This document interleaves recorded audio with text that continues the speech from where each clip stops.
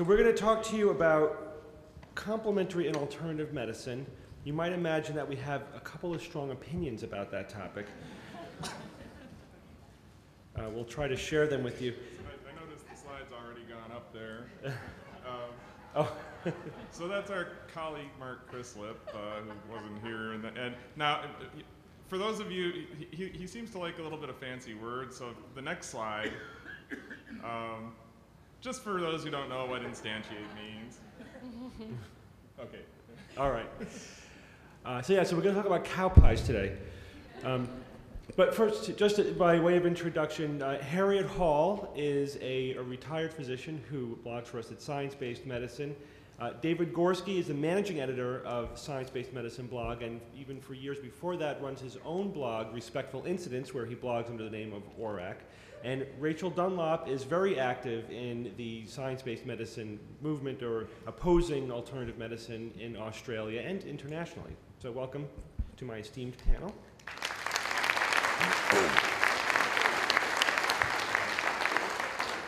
So we're going to talk to you at this panel about complementary and alternative medicine. We actually try really hard not to let that frame the discussion or frame the debate. That's why we chose the name science-based medicine. We want to be pro or for something. We are promoting a scientific standard in medicine. But complementary and alternative medicine, or CAM, which is pretty much what we're going to call it for the rest of the panel, just for convenience, is a social cultural phenomenon now, legal even, and it has infiltrated not only into regulation but also into academia. So we have to confront it. We have to confront the concept, the meme, if you will, of what is CAM. So I'm going to start with that question for my panel, starting to my left with Harriet. Can you just define, in your mind, what is CAM? Well, there's no such thing as alternative medicine. It's a myth. And there can be alternatives within medicine, for instance, surgery versus medical treatment for coronary heart disease. And there can be alternatives to medicine, like not treating at all. But there can be no alternative to medicine itself. There's just medicine that's been adequately tested and proven to work, and medicine that hasn't. And when it's been proven to work, it becomes part of conventional medicine. Yeah, that is actually almost a direct quote from Marcia Angel. I don't know if that was intentional, from the New England Journal of Medicine from, I think, 10 years ago or something like that now, maybe eight or 9 years ago. There is no alternative. It's either science-based medicine or it's not. Dave, you want to add something? Obviously, I agree with Harriet, but I would sort of add, there are actually three types of medicine.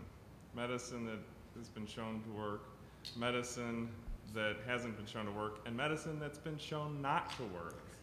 So, and CAM is mostly the latter two, medicine that either hasn't been shown to work or has been shown not to work. And that, the whole term complementary and alternative medicine is basically more of a marketing buzzword than anything else. Back 20, 30 years ago, it used to be called alternative medicine. And over time, they decided that they didn't like, alternative implied that it was inferior, it was outside the mainstream, which of course it was. And so they came up, I don't know who came up with this term, but complementary and alternative, they're like, okay, it will complement medicine. You use it with regular medicine, which leads to Mark Crislip's quote, because the latest buzzword is integrative medicine. Right, integrating CAM into regular medicine. Or, as I say, integrating quackery with real medicine. Right. Rachel? Yeah, I don't really have a lot more to add than what my colleagues have said, but I think many people in this audience would know the famous Tim Minchin line that he's used in Storm, the video, which is alternative medicine that's been shown to work is called medicine. And there's no alternative to that. That's it. Medicine that works is medicine. There's nothing else. So then is the category complementary and alternative medicine a legitimate category? Harriet? No. No. No. Okay. All right. So then, how did the category originate? I don't think it originated from within mainstream medicine as something that It didn't arise organically out of categorizing different types of treatments or an approach. It had a specific history to it. So let me start with you, David, actually. How did the whole CAM phenomenon begin? Well, I mean, it's one of those things that it was basically, like I said, more of a marketing vehicle. Complementary and alternative is, by calling it complementary, you're basically saying, well, we're not saying you shouldn't use conventional medicine, but this could complement it. Yeah. And then they, complementary and alternative, add it together. It's a nice little acronym, CAM, easy to remember, easy to, sell.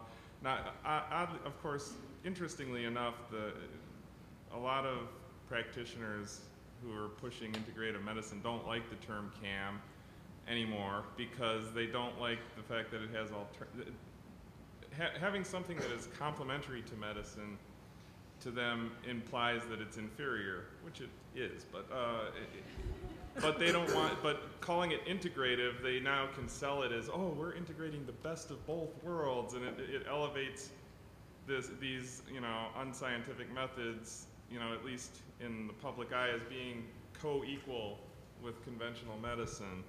And that more than anything, it's about language. It's about branding, yeah, and marketing. Right.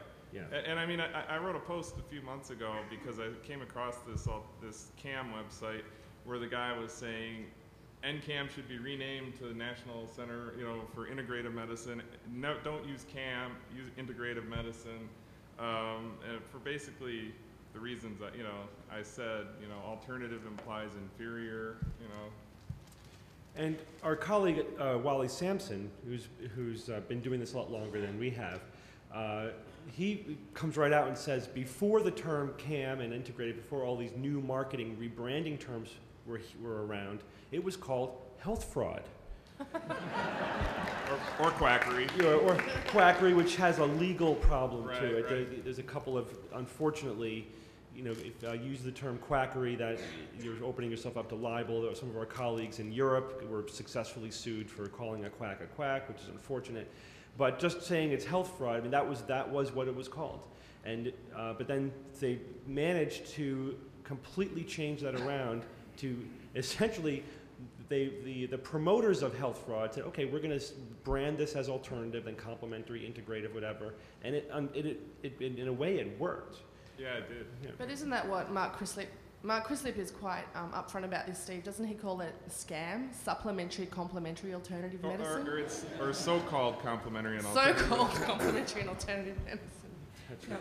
Wally Sampson tried to pin down the first usage of the term alternative medicine. I don't think he ever figured out, he was trying to find when it was first mentioned in the medical literature, but it wasn't until sometime around 1970 that the term came along. Before that, we call these things quackery and folk medicine and all kinds of other terms. Right. But everything got lumped together under alternative medicine. It includes herbal medicine, which is somewhat plausible because that's where pharmacology came from.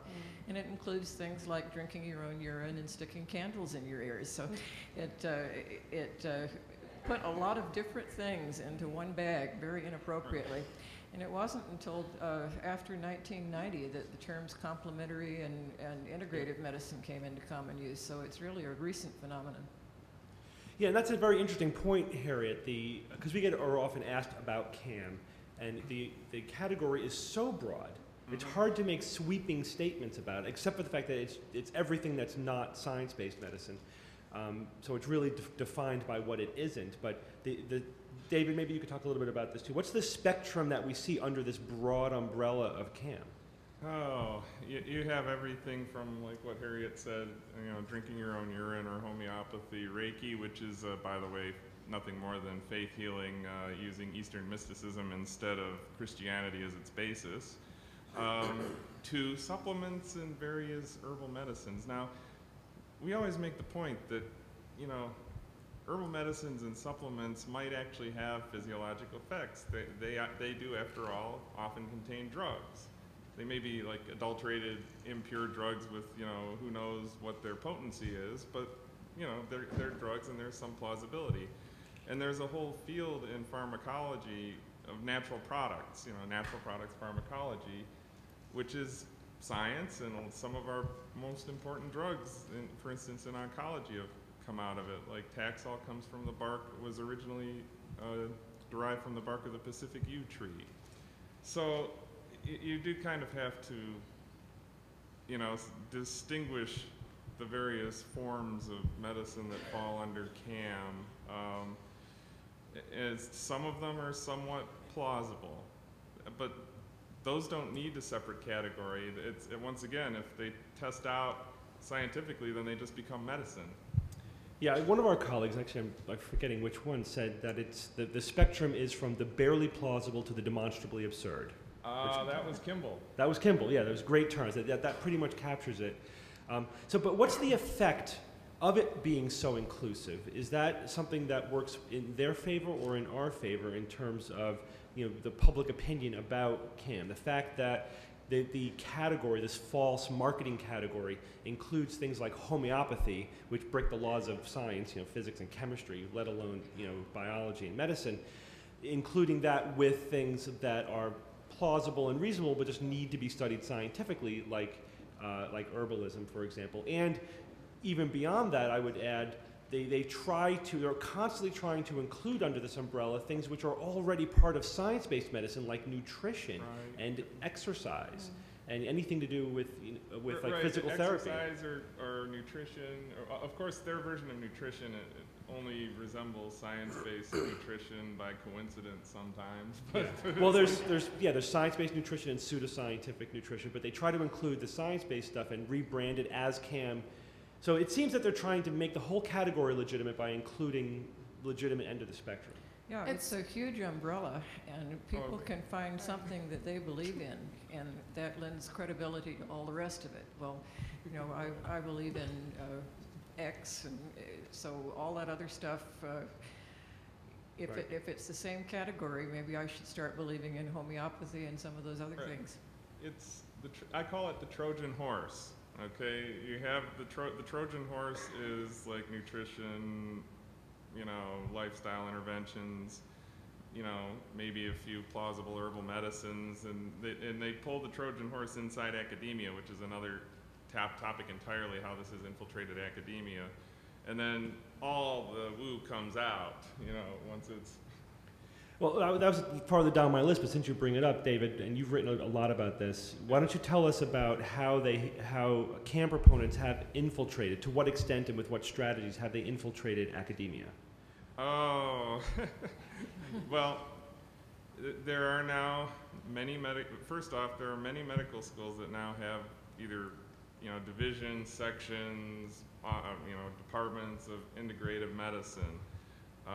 And these include big names: Harvard, Yale, unfortunately, Stanford, and basically, they've been under this rebranding. They've managed to give the impression of some scientific legitimacy. And there's now, there's a large, we have the National Center for Complementary and Alternative Medicine, which, is funding grants to study this stuff. We have the Bravewell Consortium, which is funding grants and various programs to promote CAM, for want of a better term. So there's a lot of money in it for medical schools. They're basically given money to set up a center for complementary and alternative medicine. Yeah, I mean, the same thing's happening in Australia, but to an extent, it's driven mainly by the fact that unis are going broke. Like, they don't have a lot of funding anymore, and in our case, there's a lot of money in China that they're throwing at unis to establish traditional Chinese medicine clinics. In fact, only last month, a university in Adelaide set up a facility guided by the Vice Chancellor because they're getting a lot of money thrown at them. But Australian skeptics recently did a very large amount of research looking at the amount of quackery or CAM that's in universities in Australia. And we found that about 2/3 have some sort of alternative medicine. And some of the stuff is just nuts. Like Tim Mendham, who's our executive officer, is here, and Joe Benamu did this research. He found that there was an electrical engineering course that was teaching auras. I mean, okay, that's not a medical course specifically, but also there was a homeopathic midwifery. I'm not quite sure how that works, but it went from things like chiropractic. Is that you just push a little bit? Is that how that? The less you push, I don't know. The less you push, the more effective it is. But, you know, we've started a campaign in Australia that some of you here, I think, are actually signatories to. It's called Friends of Science in Medicine. And that rose out of this research that we did, and it was spearheaded by Loretta Marin. And it's basically just a bunch of people and academics who are concerned about the infiltration of CAM into universities. And we've got something now like 400 signatories to this, just saying, it's really designed to highlight this and to indicate to vice chancellors and chancellors that this stuff should not be in science-based courses. I mean, one of the things that was particularly bad about this and insidious was there was a chiropractic clinic at the Royal Melbourne Institute of Technology that was specifically treating babies. So they were cracking babies' necks in this clinic. And of course, there's no evidence that that does anything apart from possibly harm them.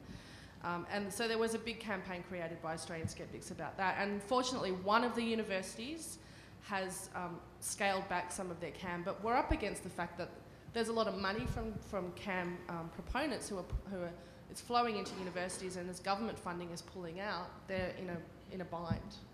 I found some interesting statistics online. They said that 60% of U.S. medical schools teach some form of CAM, and in Europe it was 40%. I also found a study of Danish medical students that was kind of scary. They said that, 68% of the medical students in Denmark had used some kind of CAM. And most of that, fortunately, was herbal medicine, vitamins, and things like that. But what was chilling to me is that 18% of the medical students in Denmark had used reflexology. I actually was thinking I might be able to top what your examples.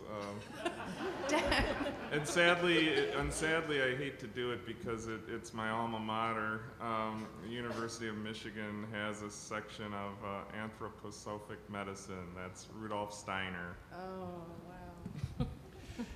So, this brings up the question of, and Friends of Science in Medicine is a good example of scientists and science-based physicians banding together and saying, this is wrong, this shouldn't be happening, we need to maintain a standard of science within the field of medicine.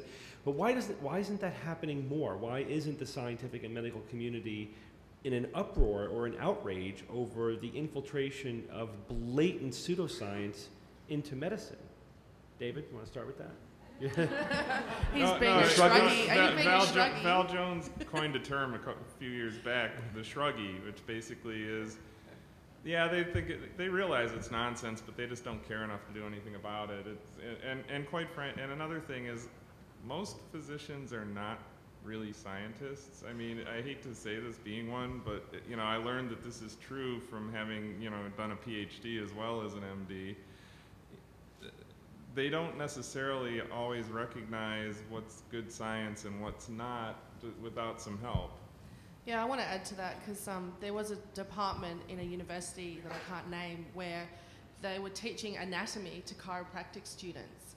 And when the academics went and complained to the vice chancellor, they were told that because they were teaching that course, they were getting tens of thousands of dollars in the kitty, which they could then spend on their research if they didn't have any money. So they were sort of in a bind of, well, if we stop teaching anatomy to chiropractic students, we won't be able to fund our labs. So they just kept doing it. Yeah, do you want to add anything, Harriet? I just wanted to say that I think some medical doctors don't really understand what the CAM people are claiming. They've heard of it. One of their friends used it. It sounded like a good idea. And they don't have the time or the interest to really understand what it's all about. Oh, absolutely. For instance, and I'm sure you've encountered this, most people and a lot of doctors think that homeopathy is just herbal medicine. Yeah, and most pharmacists too. Sorry, Paulie. And so when I actually explain it to them, like or I give a talk explaining it in gory detail and like comparing the dilution to like the number of atoms in the known universe and stuff like that, and they're like, really, Yeah, I mean, I have confronted my colleagues about this a lot, and you hear things like, what's the harm, or it's all just faith healing, and there's always going to be this in medicine, so why bother? And or this is just making patients feel better. It's like the touchy-feely, benign intervention. So let them do it. And there is a complete lack of understanding of how the rank pseudoscience that it represents. Right. I mean, yeah, and that part. Whenever I hear that, I say, so you're basically saying that have a good bedside manner and make our patients trust and like us and treat them with respect, that we have to embrace quackery. Right. But they don't. I guess they don't think about it as quackery, which. Okay, or that we have to abandon science. Right. So again, we understand that that's what it is, but I find. I mean, is this the same in Australia? Do you think, Rachel, that it's not? It's amazing how little our colleagues know about pseudoscience in medicine. I mean, it's like what Jamie was saying yesterday, that there's the consumer protection organisations that don't have the skills and expertise to understand this stuff, and then there's the scientists who don't have the knowledge about the quackery and the tricks that people can pull on people. So we're the guys in the middle, that it's our obligation to explain this stuff to people. And I work with plenty of scientists, and our job is to critically analyse data and come up with evidence for an effect. And so many of my colleagues don't know that homeopathy is bunk, and I've had people tell me that I should leave people alone and acupuncture works, and they don't know how, but it works.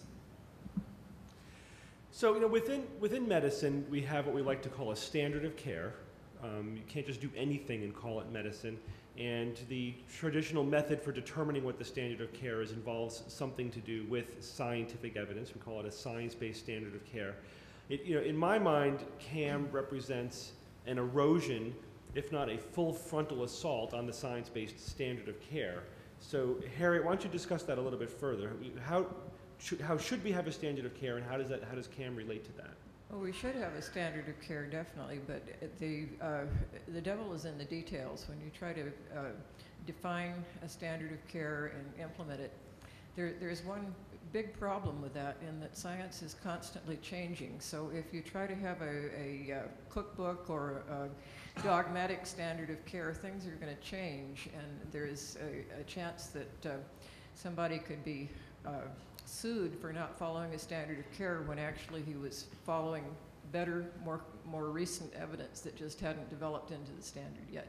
But we have to have standards. I mean, the lawyers couldn't do their job in malpractice suits if they couldn't say that the doctor had failed to follow the standard of care.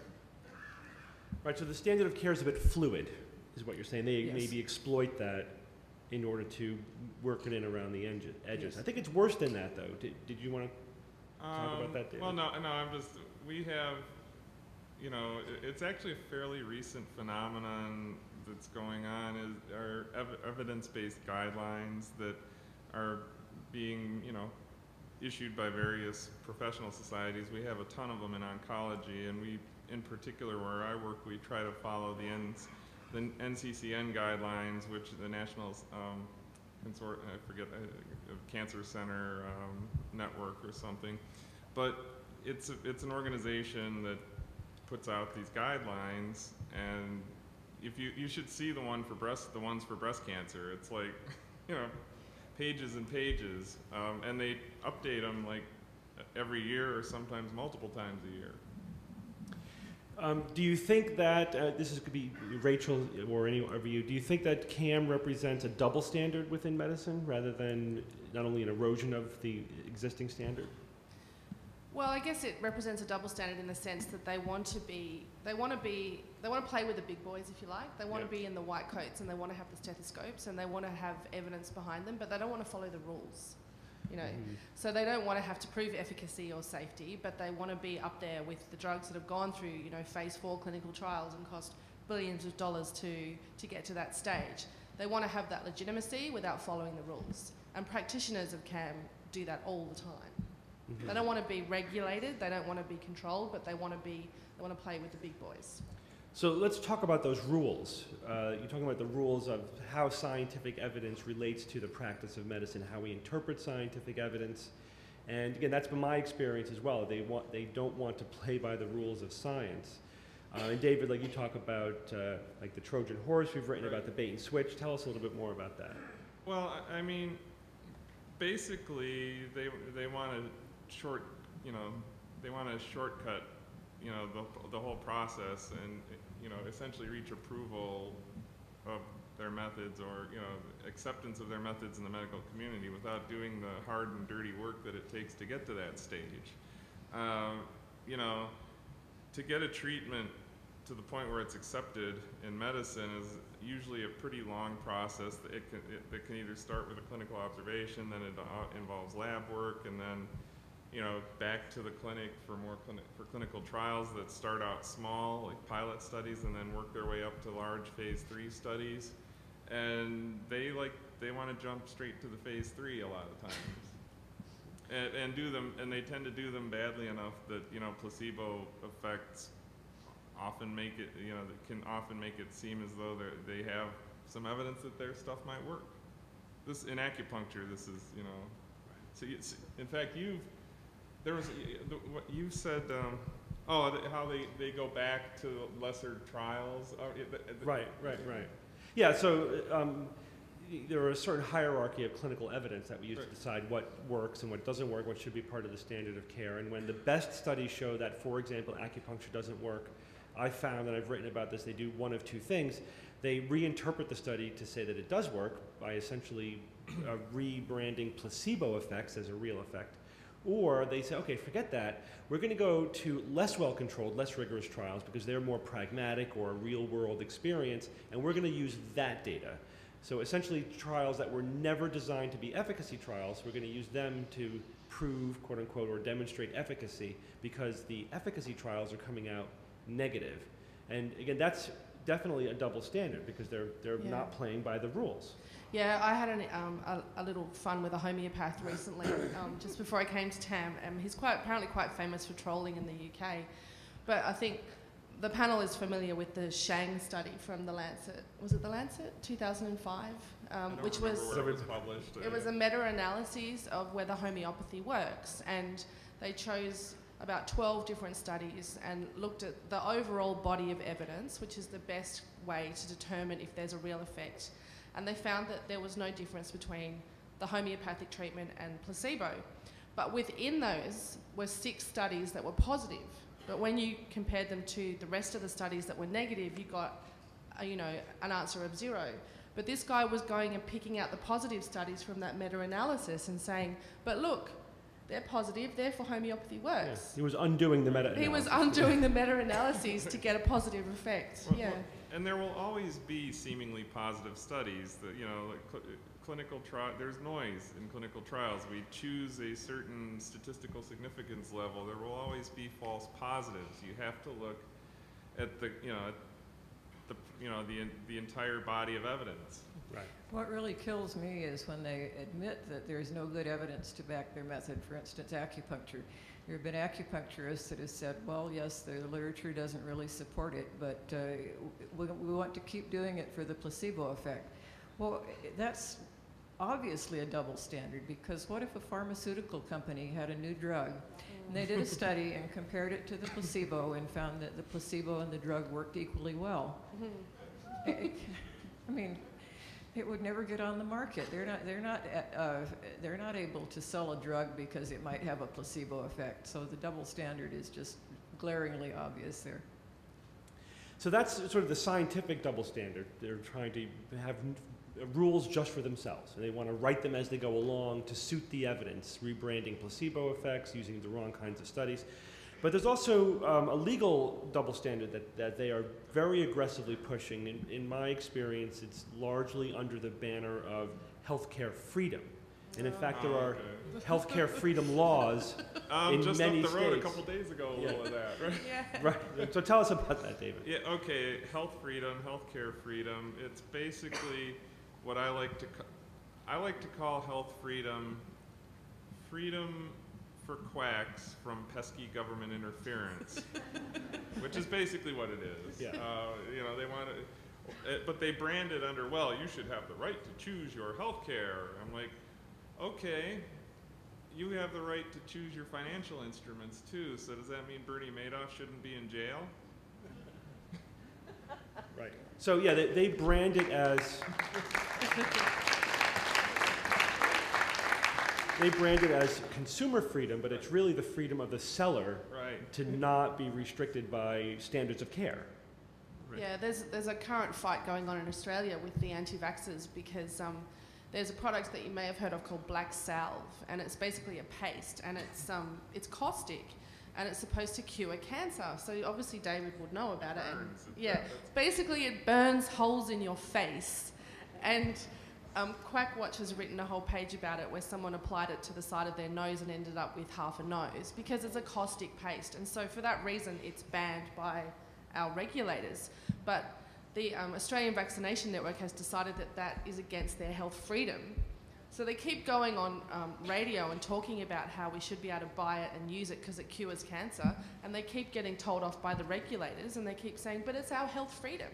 Yeah, I could never understand the black salve as a cancer surgeon.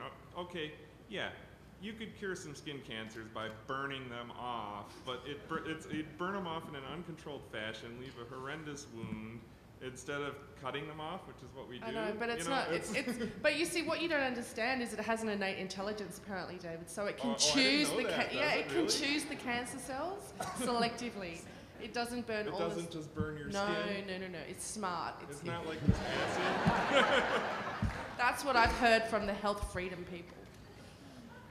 Yeah, there's also, I think, an analogy to be made with academic freedom calls, say, for creationists, say, that it's the same thing. They say, we want academic freedom to teach pseudoscience in science classrooms, and again, it's the conflict with the standard of the academic standard, you know.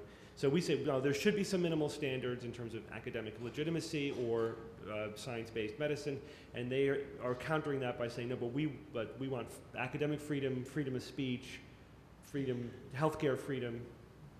Want to add to that, Harriet? Vaccines tie in here too, because parents say they don't want the government telling them what to do with their children. They want the freedom to treat their children with their parental wisdom. Yeah, so the parental freedom also comes in. Totally. It's the same thing.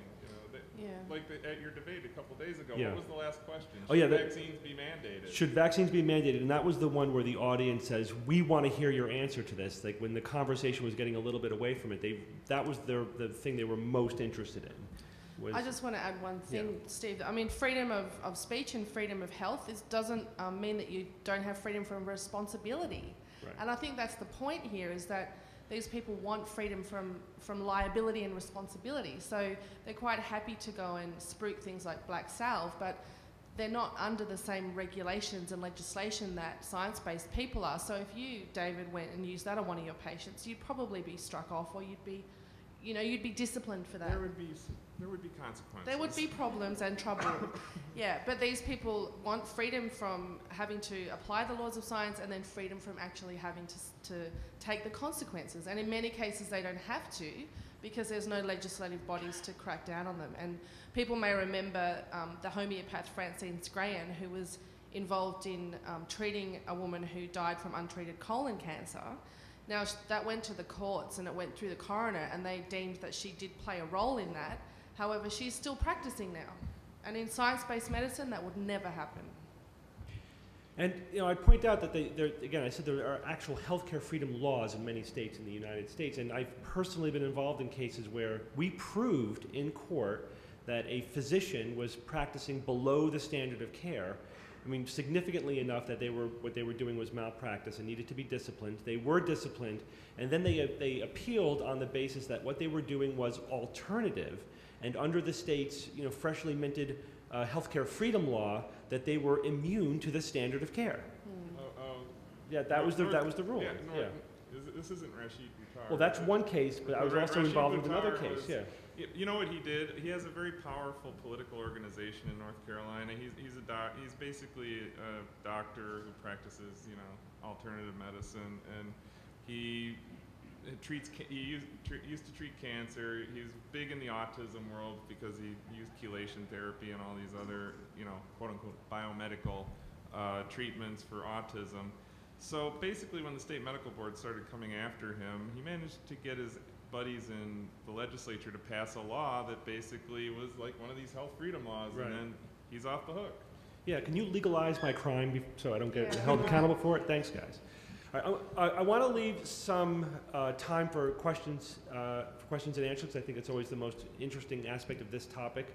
So, George, while I'm going to ask each of my panelists one final question, and while we're doing that, maybe you could start the process of lining people up for questions. So the final question I'm going to ask of each of you, I'll start, Rachel, with you, is if you were all-powerful dictator of the world, what steps would you take? So if you could just say, I want to institute these steps to protect the public from health fraud, to minimize the damage of CAM, what would you do? What steps would you take? Yeah, well, I'd take steps to try to, I guess, delegitimize it. And in many cases, at least in Australia, and it's probably the same in the US, a lot of quackery or CAM is included in private health insurance. So when you sign up to pay to get health cover, you're also paying for things like chiro, homeopathy, aromatherapy, crystal therapy. And in fact, there have been moves in Australia very recently to actually cut that from private health, because currently the situation is the government supplements the health funds, and so they're, in an indirect manner, they're paying for that. Mm-hmm. So that potentially is going to be removed from Australian health funds, which is fantastic news.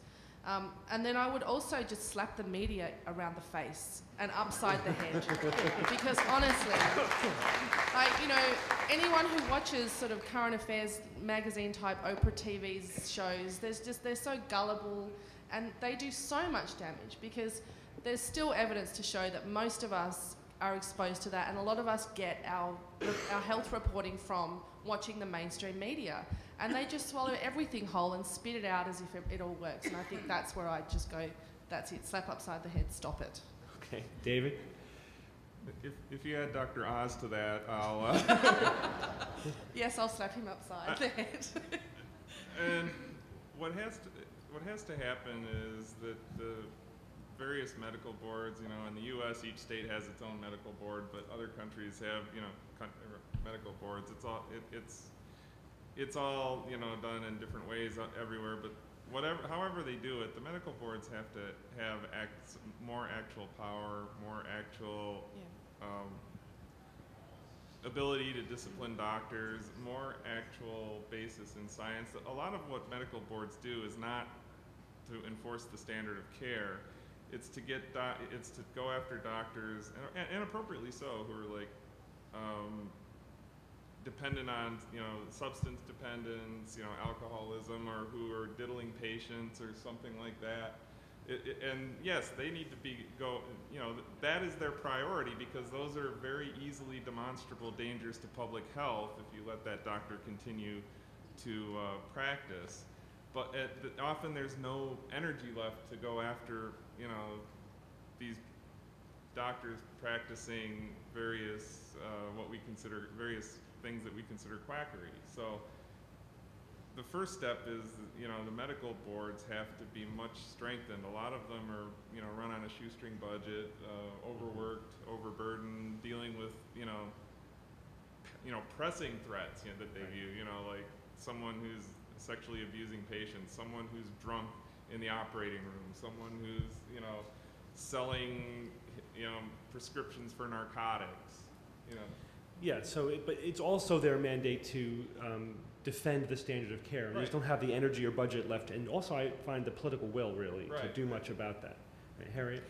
I certainly agree with all of that, but CAM will always be with us, quackery will always be with us, because we have defective brains that evolve to I heard that. To be more like Captain Kirk than Mr. Spock. And people make decisions based on irrational and emotional factors, and we all do it. I certainly admit to it, and I doubt if there's anyone in this room that hasn't made a decision based on one of those things. And you got to be careful not to get paternalistic or condescending when you try to protect people from themselves. So what I would like to see, ideally, is to have a reformed educational system where at every level of education, starting in preschool, we were taught critical thinking skills. And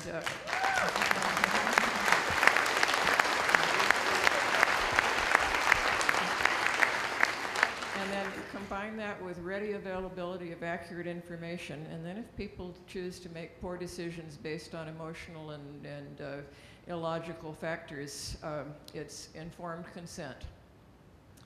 Okay, George, let's start taking some questions. First question.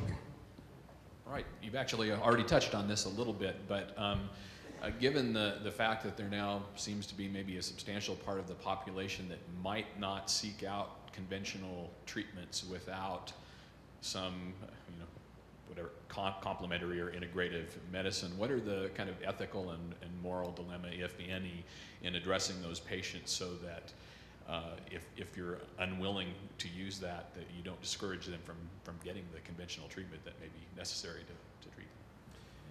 So what are the ethics of just as a physician, if your patient asks you, should I be taking this complementary and alternative medicine? Or I'm going to take it. Yeah, they're telling us I'm going to a chiropractor, I'm taking the supplement. What do we do about that? David? I mean, you have to be careful to do this in as respectful a way as possible, but you have to tell them the truth. You have to tell them that the evidence doesn't support it, the problem is a lot of doctors don't actually know, what the evidence is for a lot of these things. So, I've had patients come up to me and say they wanted to try a Royal Rife machine, or various other things for their breast cancer. And I mean, I basically say, there's no evidence that works, and a lot of evidence to suggest that it shouldn't work, But I mean, you can't stop a patient from doing something like that. If they're going to do it, they're going to do it. All you can do is try to give them the information that would help make the decision. Patients have to be honest with their doctors too, because I read a statistic that only 38% of CAM users had discussed it with their doctors. But the encouraging thing is that of all the people who are seeing CAM practitioners, 96% of them are also seeing a conventional doctor. And we should add, part of the premise of that question was that it's very popular. The popularity is actually way overblown, and that's also an artifact of this broad category. When you include things like anyone taking vitamins is using CAM. Yeah. That inflates the statistics. But if you look at how many people have used like hardcore things like energy medicine, homeopathy, acupuncture, it's low single digits. Right. Yeah. So it's a lot smaller phenomenon than they're really making it out to be. Again, that's part of the marketing. You create this wide umbrella and say, look, so many people are using it, this part of it's legitimate, and then you just ride the pseudoscience in, through the door. Okay, there are, my question is, there are a number of people who, at the grassroots, who would like to fight the misleading claims that they see, particularly in advertising and so forth, but they don't know how. Mm-hmm. And I know in the UK, they set up the Nightingale collaboration to provide the resources and guidelines for ordinary folks like us to work with the appropriate governmental bodies in order to do that. Do you know of any similar efforts being pursued in the U.S.? Yeah, nothing that's similar to the Nightingale outbreak. No. How about in the UK, Rachel? Well, Friends of Science and Medicine is mainly about infiltration into academia. Yeah, well, there was also a plugin built for Chrome called Fish Barrel in the UK, where you could just plug in a few things very quickly and it would very rapidly make a complaint to whoever was the regulation body. That doesn't actually work very well in Australia because our system is a little bit more complicated, but there's a lot of people in Australia that just fill out the forms and complain and complain and complain, and we get called serial complainers by the CAM peeps. But the thing is, if you abide by the rules, you won't get into trouble. It's as simple as that. But there are a couple of things like in the U.S. that any citizen can do. One is, I think the regulatory agency that is really trying their hardest to oppose a lot of the real fraud in the CAM is the FTC, the Federal Trade Commission, because a lot of them actually violate basic rules of commercial fraud. They're making claims that they're not allowed to make, false advertising. So that's the thing that they're most vulnerable to. You try to get them on the standard of care, it's very squirrely and very deliberately squirrely, but you get them on commercial fraud, false advertising, the FTC will absolutely go after them, and they're really making an effort to do so. So report them to the FTC. Also, get involved politically. Our politicians are listening to what they think the public is saying, which is all being distorted by the CAM proponents. So, make sure your representatives know that you want science-based medicine. You don't want the NCAM, or you don't want laws that are going to water down the standard of care. In your state, too, this is, unfortunately, this is mainly in the U.S. being fought state by state. So you really have to know about what's going on in your state.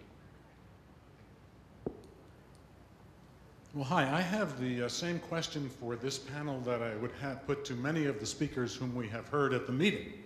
Namely, in this room, you are, if you'll pardon the expression, preaching to the converted. How do you persuade, or why is it impossible to persuade the believers that they're wrong? Well, because they're convinced by their beliefs. You're never going to change the mind of people that are believers, because they have a cognitive dissonance that predicts that they will believe that. I'm not trying to target the believers. There's no point. It's a waste of time. I try to target the fence sitters. And with respect to anti-vaccination, this is an estimation of about 20 to 30% of parents that are undecided. There's about 2% in Australia that are absolutely not going to vaccinate. That 20 to 30%, their minds can be changed by things. So that's the people that you target. Forget about the believers, you'll never change their mind. Because of our defective brains, we're very susceptible to testimonials and advertising and to personal experience. You take something for a cold and it's gone in 7 days, so forever after you believe it cured your cold. So yeah, I think it's worth pointing out that the evidence that we do have from surveys, et cetera, show that most CAM users are not hardcore true believers. Right, That's a very small core of true believers, 5% or so that are part of their worldview and they're really dedicated to it. Most are just open-minded to it because they hear about it in the press, they hear stories from their friends, and they're just grossly misinformed. So it actually is an area, and I find this with an individual patient, with my colleagues, with anyone, where just giving people accurate information has a huge effect. So we're actually confronting misinformation more than true believers with this topic. Do you guys agree with that? Yes. Yeah. Go back to the example of homeopathy again. Most people just think it's herbal medicine. Right. You tell them what it really is. Even most people, yeah, for most people, all you got to do is really tell them what homeopathy is, and that's enough. Yeah. I heard a guy once say you should never use anecdotal evidence. I think I heard that same guy. I think one of you alluded to this, but it seems to me the big elephant in the room are the insurance companies that have either been compelled or allow CAM for patients to use. Related to that is in this country we have a lot of uninsured people that what is the evidence that many of them are going to CAM folks because they can't afford to go to a regular doctor? Right. So are the uninsured resorting to CAM because they can't afford medicine? I don't know of any statistics on that, Thomas, to be honest with you. Do you know? I'm not aware. I don't know any statistics, but I've certainly heard examples of people who couldn't afford medical care and found that CAM was cheaper. For instance, there's a thing called red yeast rice that lowers cholesterol.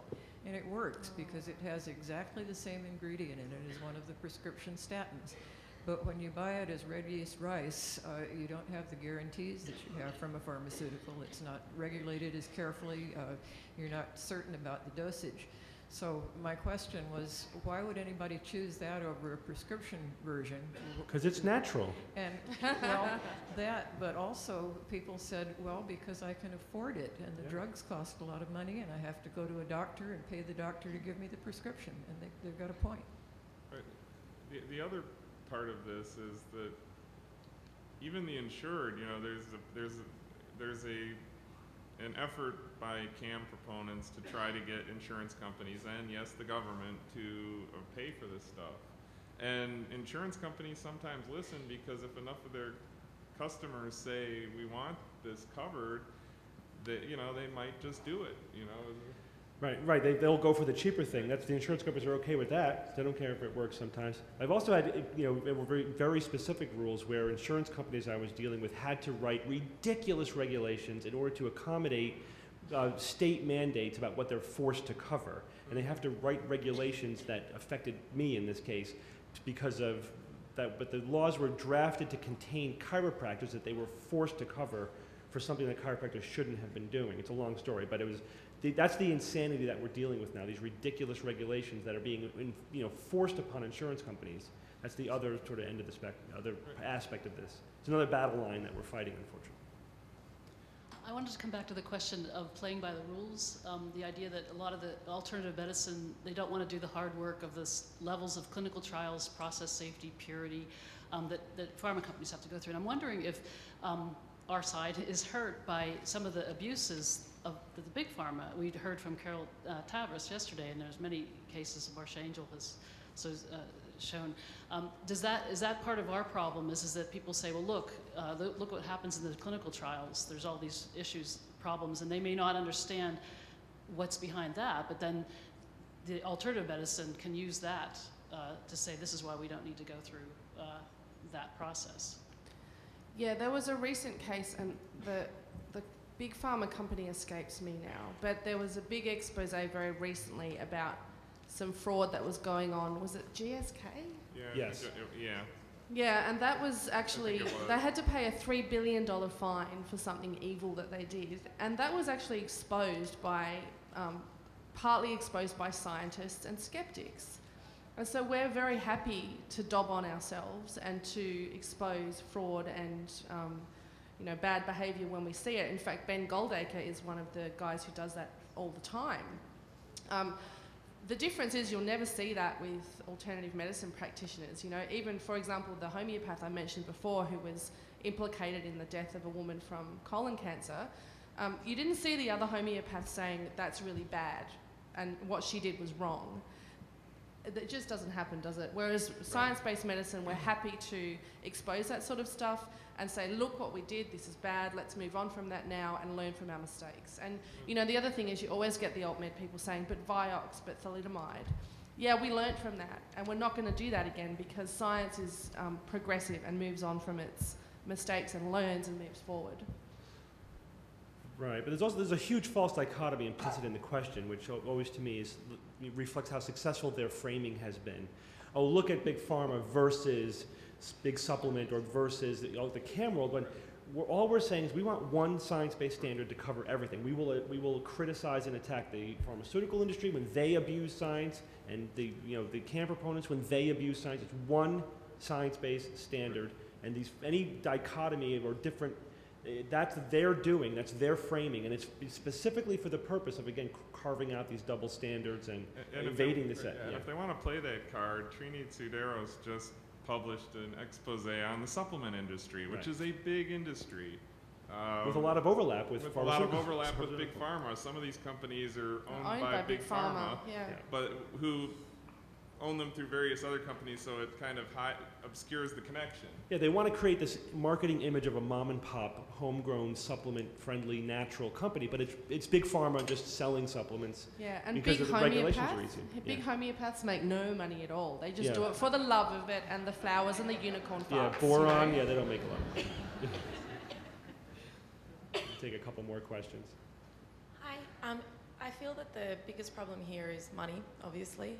Universities are turning to CAMs in order to bring in more money, and unfortunately, being a pharmacist, I've seen it happen in pharmacy, where we've had a lot of our funds cut, so we've had to, sell our souls to the devil and have these things in stores, and it's not necessarily the pharmacist's choice.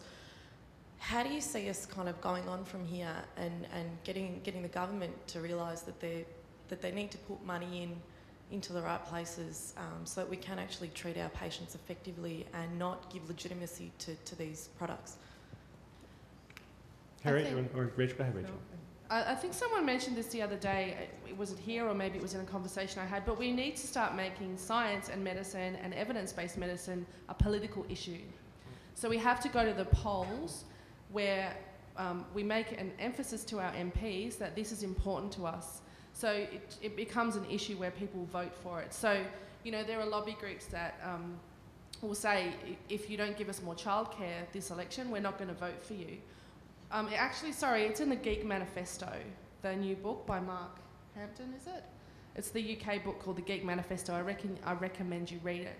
So I think we just need to coordinate ourselves better, and if we go through the political system and make it a voting issue where politicians go, I'm going to lose my seat if I don't represent these people, then we can start to get them to focus more money into these areas. Because at the moment, I guess, as you said before, David, there's too many shruggies. That's the problem. I'm pessimistic about our politicians because so many of them are strong believers in alternative medicine. I mean, they funded the NCCAM and the Diet Supplement Health and Education Act, and I think we're going to have to change society before we can change the politicians and change the laws. Right. But all it takes is one true believer and 100 shruggies, right? That's what we're seeing. Yeah, not 100 true believers. Right. Last question. Kind of related to her last question, I have noticed the increasing shelf space that the pharmacies have lent to the outright CAM treatments or products that I strongly suspect are CAM but not sure about. Part one, what can somebody do who's standing in the moment looking for a product and they see the suspicious treat products right next to the legitimate ones? What should they look for to help them make a better choice? And are there any efforts, or is there an effort that can be made to try and let the pharmacies know that you don't want to see those iffy products listed in the stores anymore? Well, you'd look straight for the Quack Miranda, wouldn't you, David? Wouldn't that be the first thing? The Quack Miranda? Oh, yeah. This product does not, it does not, or what is it? Has not been evaluated. The claims have not been evaluated by the FDA, basically. Right. We do not claim to treat or diagnose any condition, any disease. Or disease. Yeah. So yeah, if it has that, basically disclaimer, that they're forced to put that on there because they hasn't been evidence to show that it works. Of course, if it says homeopathic, run. Right. That's an easy one. I mean, that's a no-brainer. Yeah, and some of my friends have actually spoken to the pharmacist about it. Because in Australia you quite often find ear candles on the counter at the pharmacy, and they've spoken to the pharmacist, and in some cases the pharmacists have said, like Polly said, she's a pharmacist in Australia, their hands are tied, that they're put there by the people that own the pharmacies, not by the pharmacist. So the front of the shop often is the pharmacy guild that runs the business side, and the pharmacist has the back of the shop. So it's not there for, in some cases the pharmacist says, yeah, but patients want them and they kind of work, and so it's an uphill battle. There's no single effort that you're aware of currently in existence to like a grassroots thing in process? Because one person saying something to one pharmacist is one thing, but you get the groundswell. Is there anything in the works at the moment that someone could join in, or? Nothing organized that I know of. I mean, obviously the things that individuals can do are complain to the pharmacist, write to the company, write to Walgreens or whatever, and say, you have pseudoscience in your store, and I'm upset about that, and I'm not going to shop there anymore. If enough people do that, you'll get their attention. I don't know what will happen, but... Yeah, I mean, the UK is doing it with Boots and homeopathy. In Australia, we wrote to the pharmacists of Australia an open letter about 3 years ago and said, this is a joke, guys, come on. And we got a fairly good response. We didn't get a lot of stuff being taken out, but there are coordinated efforts in the UK and Australia, so come on, guys. You guys have to do something. Expose and shame. And we've got a great resource right in this room. Some of you guys out there, get together, start a movement. That's right. All right, well, thank you very much for your attention, everyone. Round of applause for our great panel.